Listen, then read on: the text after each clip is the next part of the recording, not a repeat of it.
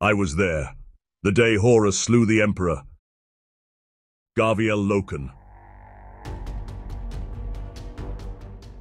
In the fading light of the 31st millennium, the furious blaze of the Great Crusade simmered down to mere embers. Upon the alien world of Olenor, the Astartes waged a brutal war on the Orc Empire. Among them, the Lunar Wolves, the spear tip of the Astartes, had carved their name into history with blood and steel. This war was not one of political maneuvering or advanced weaponry. It was a visceral clash of ideology and primal brutality, waged against the savage Orc race. Towering Orc constructions loomed over the desolate battlefield, seemingly bound together by nothing more than scrap metal and the crude psychic force known as the War. In a twisted echo of the Mechanicum's devotion to the machine god, these crude engines of war were fueled by the Orcs' sheer lust for battle. This fervor juxtaposed sharply with the enlightenment of the Emperor's imperial truth, held high by the Astartes, though their superior weaponry was similarly maintained by the mysterious pseudo-religious rituals of the Mechanicum. In this theater of blood and grime, the Lunar Wolves displayed their prowess, every super soldier a testament to their Primarch's gene seed.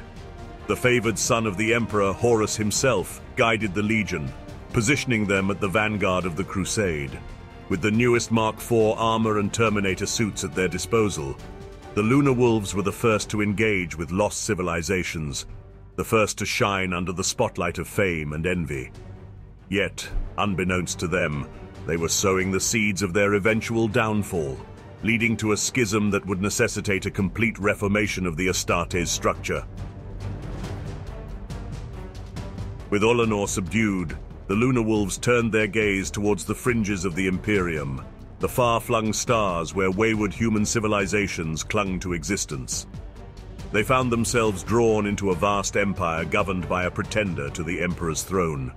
Horus, however, wished to steer his legion away from a bloody war. He saw the twilight of the crusade on the horizon, foreseeing a future of diplomacy and peace. The Lunar Wolves, notorious for their spear-tip assaults, had to learn to temper their inherent violence for the inevitable change. On Darwin, a world dominated by a false emperor, the Lunar Wolves were once again called upon to enforce the Emperor's will. Despite their desire for a peaceful transition, they were thrust back into the carnage they were all too familiar with.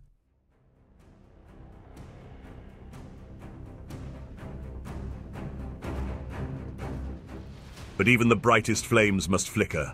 As the fury of the Great Crusade dwindled into its twilight hours, the Emperor, his visage a mask of inscrutable intent, withdrew to the sanctity of terror. An enigmatic shroud enveloped him as his attentions turned to a project of such secrecy, not even his cherished sons, the Primarchs, were afforded a glimpse into its depths. With the Emperor's gaze turned inwards, his once omniscient guidance was missed. The administrative reins fell into the hands of the Council of Terror, bureaucrats who tried in vain to mimic the virtuoso. But they were mere mortals, susceptible to the worst of human follies, greed and corruption, inept in curbing humanity's inherent shortcomings. The grand orchestra of the Great Crusade that once roared across the universe dwindled to a melancholic melody. Yet, the universe abhors a vacuum. In the Emperor's absence, a figure had to rise, a leader to stoke the embers of the Great Crusade. Horus, the favored son, one of the first among the Primarchs to be reunited with his father, was chosen. Upon him was bestowed the title of War Master, a mantle of colossal expectations. This title, a double-edged sword of power and responsibility, now lay in Horus's grip, the fate of the entire Imperium held in balance. In the gloaming hours of the 30th millennium, the stage was set for the dramatic acts that would echo through the eons to come. 2 centuries had passed since the genesis of the Great Crusade. Horus, the newly anointed War Master, felt the tendrils of change stirring in his heart. Fresh from their savage victory over the loathsome green tide of Orcs at Ulanor, the Lunar Wolves stood poised on the precipice of a new epoch. Theirs was an existence spent in the gore-soaked trenches of brutal war, a crucible that forged them into the Emperor's most fearsome instrument.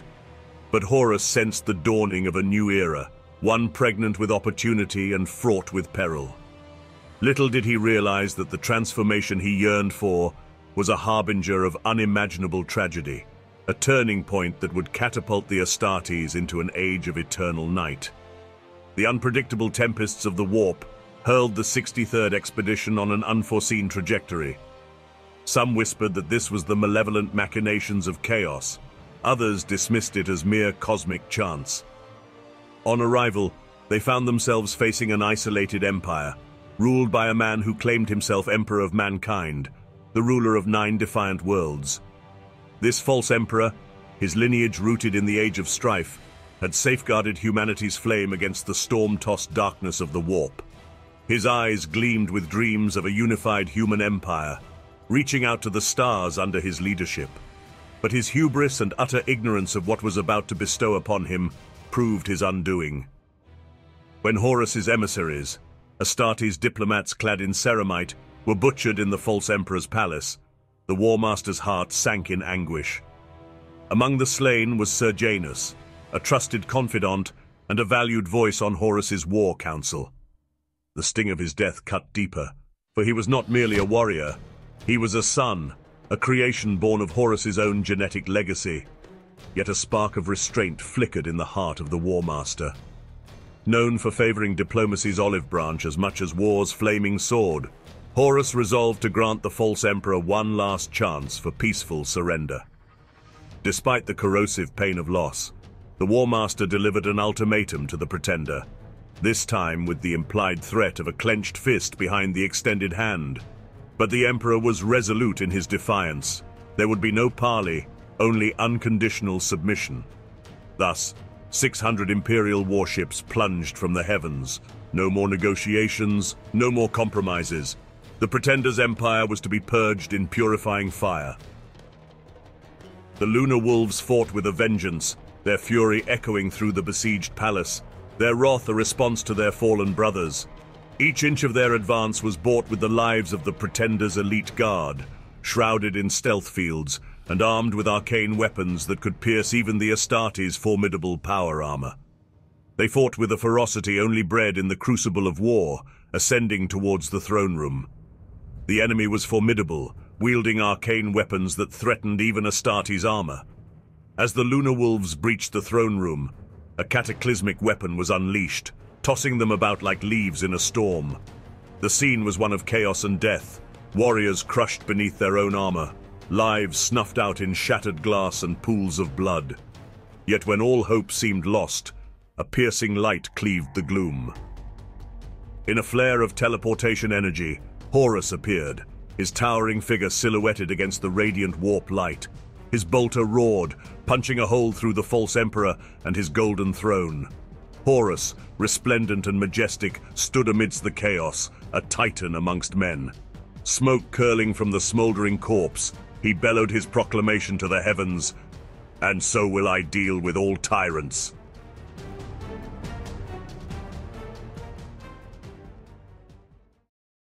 Part 1. The difference between gods and demons largely depends upon where one is standing. Primarch Logar.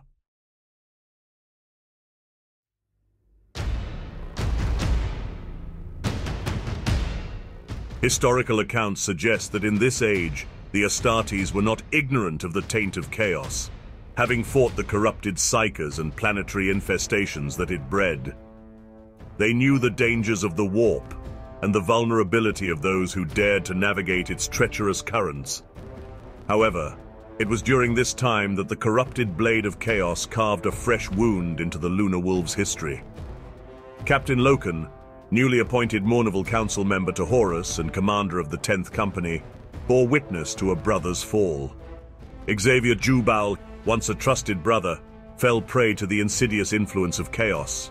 It was in the shadow of the Whisperheads, a bastion held by fanatical defenders rebelling against the Imperium, which Jubal's fall would send shockwaves through the Astartes, revealing a dark secret that had been hidden from them for centuries. The Lunar Wolves had descended upon the Whisperheads like avenging angels, equipped in their newly minted Terminator armor. Their fellow Astra Militarum Imperial soldiers had faltered against the enemy for weeks, taking heavy casualties as they had fought for every inch of the battlefield. The Astartes had extinguished the lives of the 978 defenders in a mere 68 minutes without suffering a single loss. It was a grim reminder of the vast gulf between them and the beleaguered Astra Militarum soldiers. Yet even amidst this victory, a sinister whisper echoed in their minds, "Samus is the man beside you. Samus is death." It was a voice that could be heard over the comms to all those on the field. It was clever tools of propaganda deployed by the enemy, Loken had assured his fellow brothers. And yet doubt seeped into his mind as his entourage, those not linked into the communication system, could hear the voice echoing in their mind. "Samus is coming."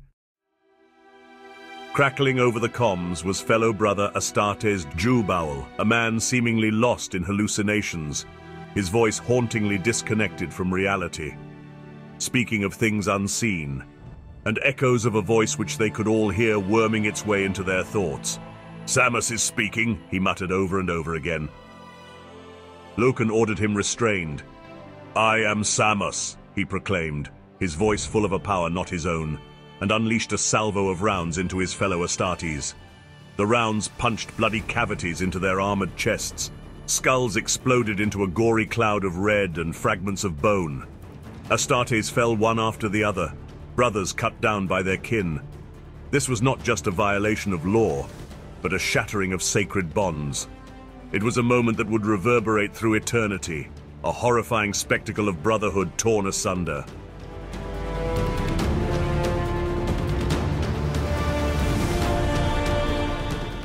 Still, even as the gravity of the unthinkable unfolded before them, none of the remaining brothers moved to restrain him. Loken, gripped by determination, lunged at Jubal, even as the rogue Astartes continued his deadly fusillade, his bolts biting into ceramite and flesh alike.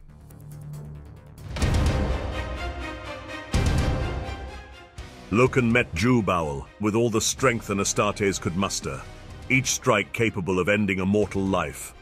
Their power armor groaned and chipped under the ferocious impact as they grappled for supremacy. Jubal, fueled by an otherworldly strength, could not be pinned.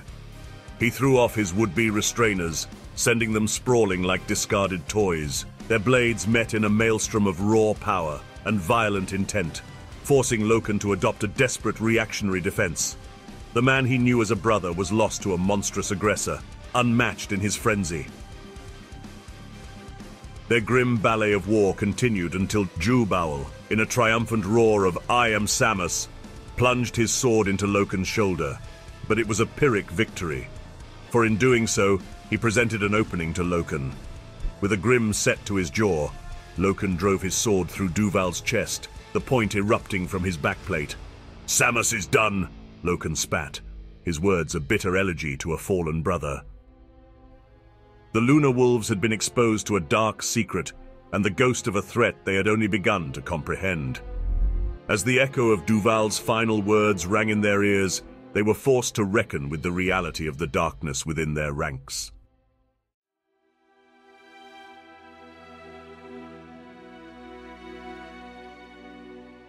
As the Great Crusade swept across the galaxy, the Astartes legions often served as vanguards, the spear tip that thrust into the heart of new civilizations, long disconnected from terror. Just as often, they unearthed the decrepit remains of societies, their spark snuffed out by unknown calamity. Their duties varied as the worlds they encountered. Sometimes they were to confront giant bipedal lizard warrior species, who were ferocious as they were tough.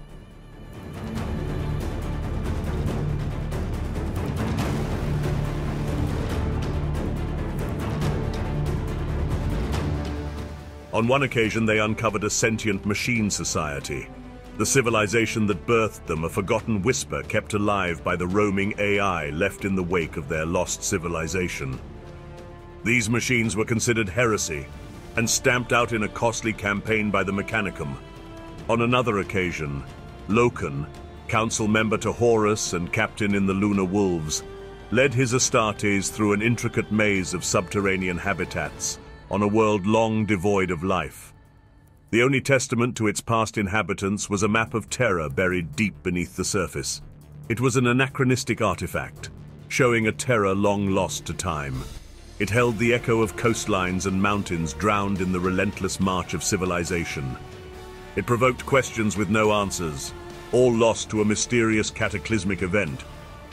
Despite the immunity to fear bred into his very genes, the unsettling absence of life and the inexplicable existence of the terror map stirred unease in him.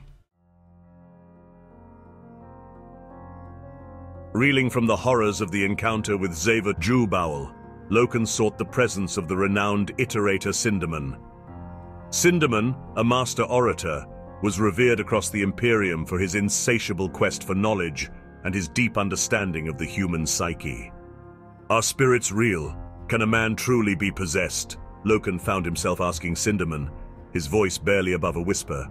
Savior's transformation, the inhuman strength, the violence, and the madness, the images haunted him, and he needed answers.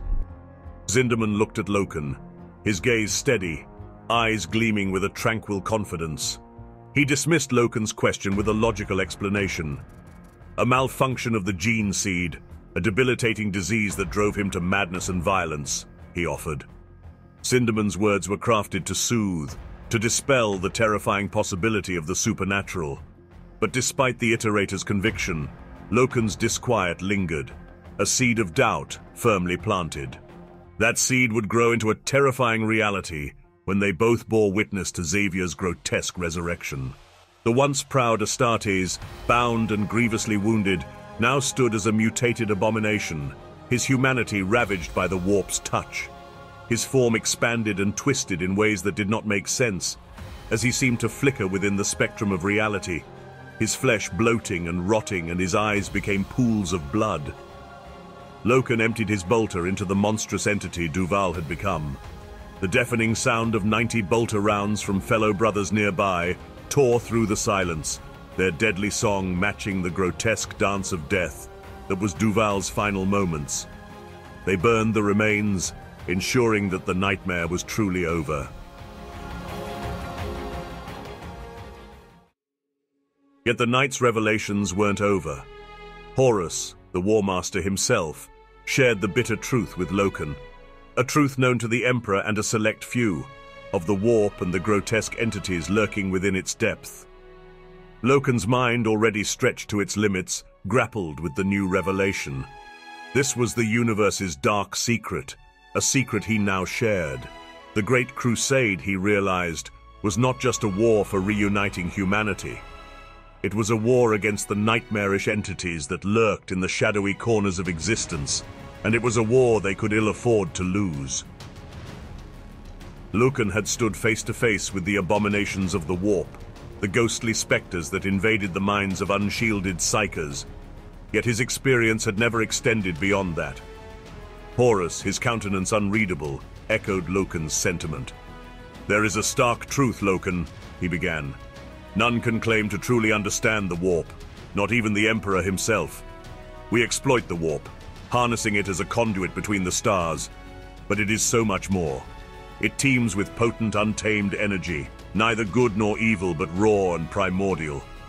The warp births apparitions, demonic specters that suggest an archaic cosmic scheme, one formed by gods and the supernatural. But we Astartes have cast off the superstitious shackles that once bound humanity.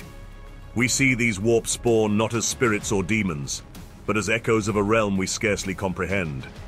These are not new threats, but simply old fears cloaked in alien form, intrusive entities that impinge upon our reality in ways we struggle to fathom. There are no gods lurking in the void, no malevolent overseers, no absolute evil. The cosmos is too sterile for such melodrama. All that exists are aberrations, and we must erase them just as we do any Xenos threat."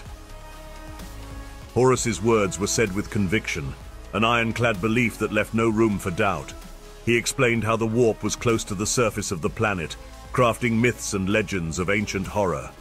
The warp was let loose, and you paid the price. Jubal was vulnerable, his anger leaving gaps for the warp to exploit. Samus was a voice from that realm, anchoring itself to the flesh of Xavier.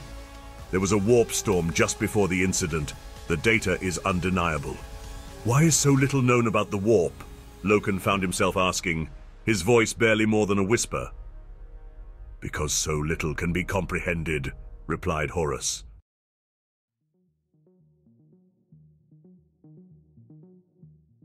Another failed attempt at a peaceful resolution weighed heavy on the War Master. The burden of his calling bestowed upon him by the Emperor insinuated itself into Horus like a blackened vine. It twisted and coiled, a serpent in his mind, quietly strangling the unblemished loyalty he once held.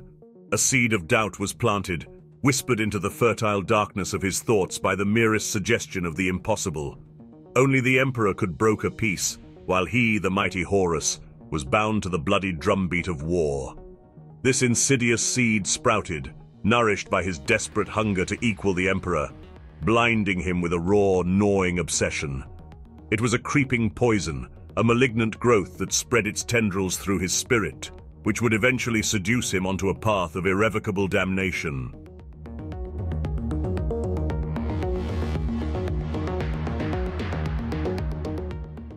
Part 2. You are walking along the shores of a lake, Sindaman said to Loken. A boy is drowning. Do you let him drown because he was foolish enough to fall into the water before he had learned to swim?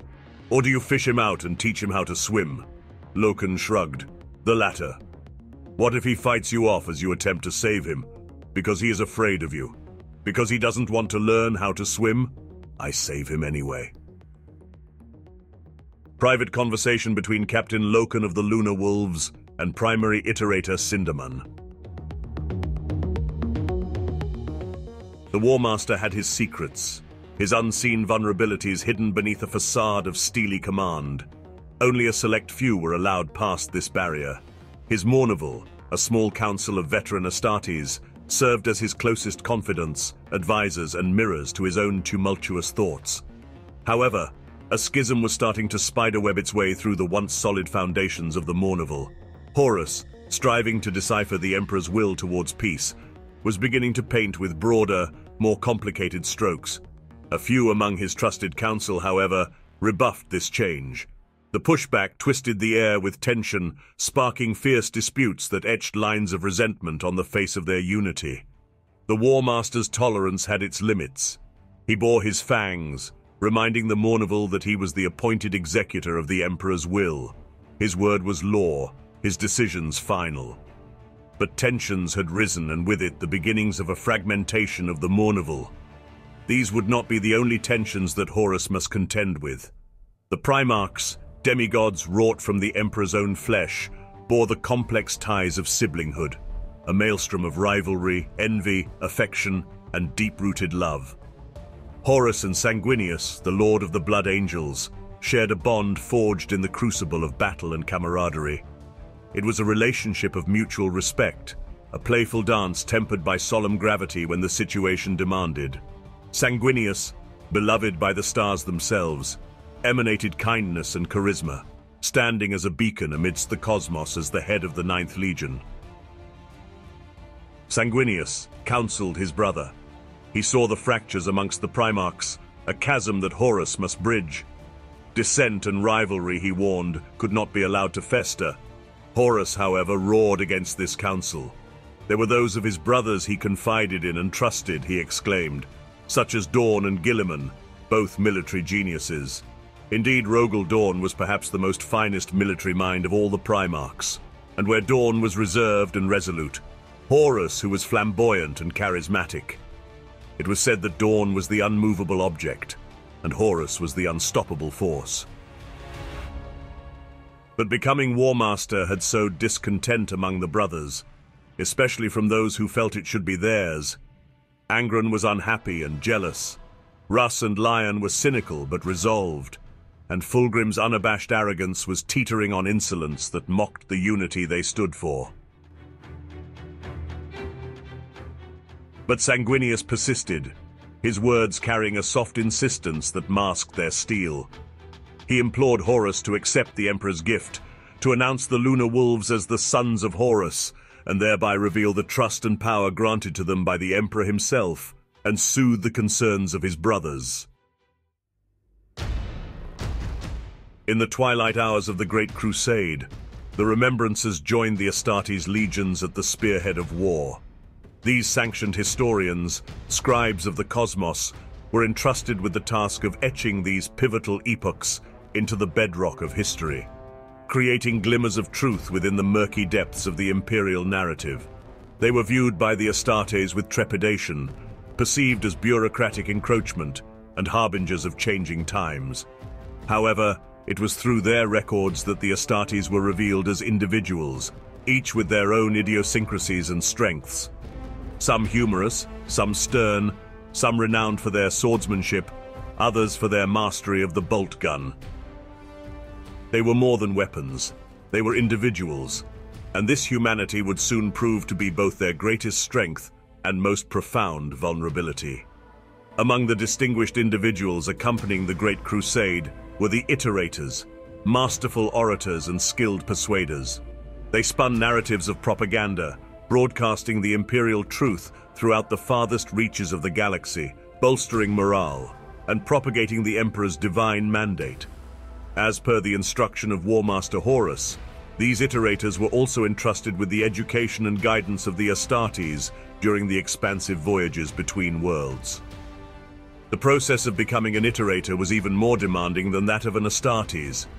Where 1 in 1,000 might be physically and mentally robust enough to withstand the integration of flesh and bone into armor, only 1 in 100,000 could aspire to the intellectual and rhetorical prowess demanded of an iterator. Among these exceptional individuals, one name stood apart: Sindaman, primary iterator of the 63rd expedition. Revered by all, it was said that even the Emperor held him in high esteem, entrusting his guidance to his favored son, Horus. It was in Sindaman's discourse with Captain Loken of the Lunar Wolves, a trusted confidant of Horus, that we glimpsed the true individuality of the Astartes.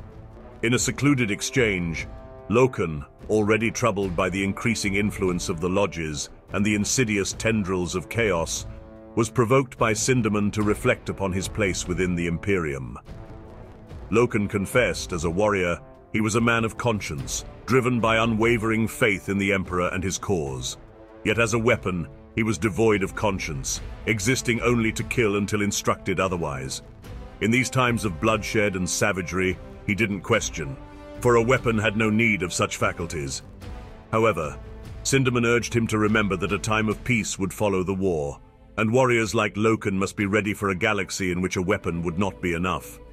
Such was Horus's optimism, and the task he set for Sindaman. Yet the peace that was promised seemed a dwindling fantasy, and many brother Astartes believed that the Imperium was destined for the eternal night of war. Sindaman left Loken with a final musing: when empires defy us, it is necessary to bring down the Imperial fist upon them, and the Astartes are indeed the armored gauntlet of this force. However, we must not forget that the fist can also be an open hand of friendship. Sindaman leaned closer to Loken, whispering, "We are mighty because we are just and not the other way around. Never forget that." These words of caution echoed a bloodstain on the Imperium, a time marred in secrecy known to few, in which the Thunder Warriors which came before the Astartes were wiped out, because they could only be a fist, but never the open hand. Deep within the gargantuan bowels of the Astartes war vessels, secret meetings were held, veiled under the guise of lodges. These clandestine gatherings were not sanctioned by the Emperor, and the Primarchs who were aware of their existence merely turned a blind eye. Loken, however, was disturbed by these secret councils. A bitter taste filled his mouth at their mention. For him, they were a malignant growth nestled deep in the heart of every legion, a cancer that could prove deadly. Yet, he had discovered that even in his own company, many members, from Astartes to those at the very top of the War Master's Council, belonged to these lodges. His comrades of the Mournival, also clandestine attendees of the lodge, attempted to placate him. They described the Emperor as a figure so far removed from the human experience that he could not comprehend their need for brotherhood. They spoke of their aspirations, their doubts, which they could express as equals within the lodge without fear of punishment or retribution.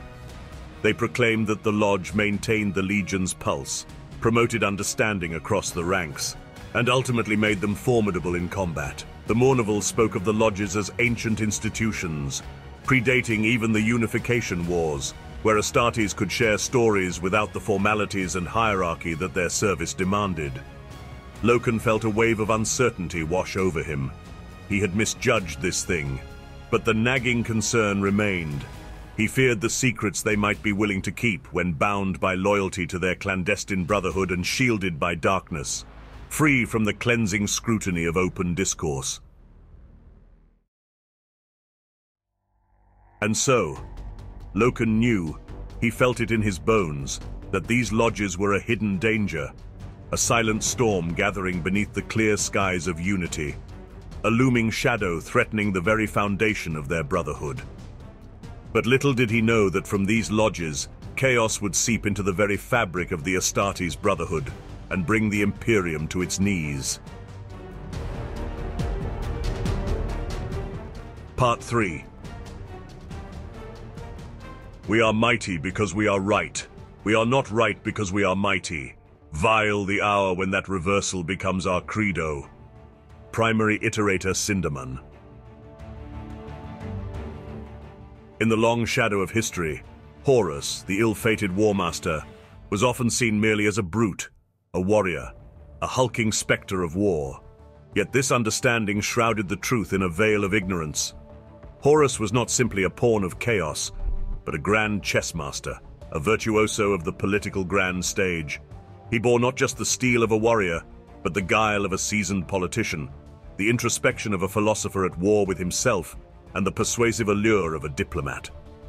When the time came to admonish his fellow legions, he did not wield his fist, but turned instead to his most cunning weapon, the Mournival. Like hounds, they were unleashed, their snarls echoing the discord that Horus intended to knit into unity under his own shadowed banner. The grand theater of war played out, a maddening pantomime that veiled Horus's machinations, even as scorn simmered for his counsel. The aftermath of a war, bloody and grueling, had etched itself into the steel of Horus's resolve. Across 2 embattled planets, his war machine had roared, leaving naught but ashes in its wake. It was here, amid the aftermath, that the War Master found an opportunity for redemption, a phoenix rising from the ruins, cloaked in the majesty of a newly discovered empire, the Interrex. They were an empire gleaming like a rare jewel amidst the infinite expanse of space, were his chance to clasp the elusive hand of redemption.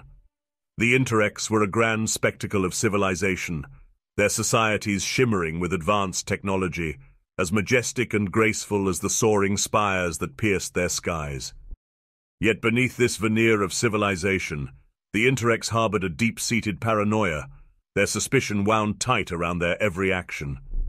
Horus's diplomatic envoy was met with the cold, silent indifference of stagnation, the Interrex stalling, a creeping dread coiling its way through their dealings. The Interrex bore the gene seed of terror, a shared ancestry that tethered them to the same hallowed ground as the Imperium. They held terror in a sort of awe, a reverence that could be a bridge to bond them with Horus's relentless expeditionary force. Yet, trepidation clung to their hearts. How could they trust one who bore the title of War Master?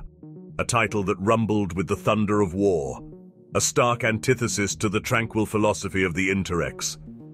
The veneer of peace began to crack as sinister undercurrents stirred beneath the surface. Uncertainty rippled through the ranks, the coming storm brewing in the hearts of warriors and diplomats alike. For even amid the triumphant fanfare of discovery, the shadow of the War Master loomed large, casting a pall of fear and doubt over the promised unity of the new age. At the onset of their dealings with the Interrex, discordant voices close to the War Master called for war. Their tolerance for the Xenos engendered a chilling horror within the War Council. Horus, ever the stoic, eased his council's fears. His voice, steady amidst the rising tensions, decreed that the Interrex should not and will not be subjugated. A steely resolve flashed in his lupine eyes, a refusal to repeat the mistakes of the past. He reminded his council of the 2 centuries that had passed since the height of the Civil War, and that violence was no longer their only recourse. He would not succumb to the ruthless dictates of an ideological creed others believed the Emperor set. In the shadows of the strategy room, Horus found solace with his confidence. There was Loken, a loyalist in temperament and conviction, and Sanguinius, his angelic brother who could be said to be his most trusted confidant. In a rare moment of vulnerability, Horus opened his heart and spoke of a fond memory of his time with his father, the Emperor. His words weaving an image of an ancient Terran astrological book, a gift from his father. The tome catalogued celestial zodiacs, each a symbol of humanity's ambition, determination, and strength. "I told him I liked them all," Horus recounted, his voice echoing in the chamber. "Each one represented a different aspect I admired." His father had prophesied that the 20 Primarchs would exemplify the 20 zodiacs, and Horus would be the Sagittary, the warlike horseman. It was a figure revered in ancient Terran mythology, unyielding and resilient. As he considered his path, Horus gazed at his ring, an artifact from the time of the Emperor's birth, adorned with the Sagittary. His destiny was clear. In the Emperor's absence, he would guide the Astartes and the Imperium. This story is an important tale in the annals of the heresy, but one often overlooked, for it tells us of a man, well-rounded, full of ambition and desires to better himself and serve his father. And yet, the cruel mistress of destiny would overshadow the man and set him on the path of destruction and inner turmoil. He was the chosen one, a destiny written in the stars, yet he was deeply insecure that he shoulder such a burden. As the crusade neared its conclusion, the mantle of leadership weighed heavily upon his soul. In a rare moment of self-disclosure, he mused, speaking with agonized vulnerability. "I am War Master because the Emperor was busy. He had more important work than the crusade. He believed the time had come to pass the work on to the Primarchs. So he may do some unknown work he won't tell me. He hasn't told anyone. He did not want to burden me, but I'm no fool. I can speculate. The Imperium needs the warp as its lifeblood. I believe he is unlocking the secrets and mastery of the warp, for without it we will fall." The final meeting with the Interrex, designed to forge an alliance, instead became the opening act for the heresy. Horus, flanked by his Mournival Council members and personal bodyguards, met the Interrex for the final time to broker a peace. Yet, an undercurrent of suspicion and fear permeated the meeting. They harbored deep-rooted paranoia about chaos infiltrating their society, and to them, the War Master was a mirror reflection to all they understood about chaos. During negotiations, the flames of suspicion were fanned when a dangerous weapon of chaos was stolen from their hall of devices. Despite their paranoia, the Interrex's warriors were honorable, demanding the Astartes' disarmament. But the Astartes, with their War Master on the planet, would not yield. The venerated bodyguards of Horus, alongside the steadfast Astartes warriors, tore through the Interrex ranks, carving a path towards their commander. There they found him, attired in the humble garb of diplomacy, white robes and deprived of weapons and armor. He barked orders at his guards, a tempest of resolve and determination. Yet even in the thick of the melee, he sought answers, the unraveling of this tapestry of betrayal.